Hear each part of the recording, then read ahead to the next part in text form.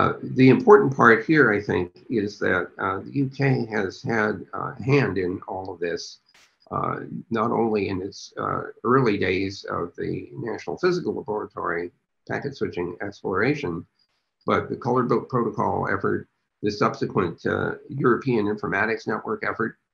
which was led by Derek Barber, by the way, whose name I was having trouble recalling earlier. Derek was part of the NPL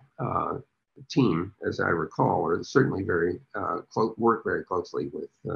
Donald Davies and his group. So I've collapsed an awful lot of stuff here, and I've left out something very important, which comes at the end of 1991, and that's Sir Tim Berners Lee's contribution to the World Wide Web, which comes out of CERN, as many of you know, and is sometimes mistakenly conflated with the internet, and the two are distinct. The internet is the underlying structure which supports the World Wide Web, and the World Wide Web is this substantial application space in which almost everything gets done these days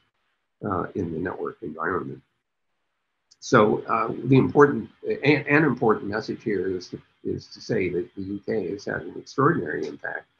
over decades now on the evolution of the internet and the applications that are part of the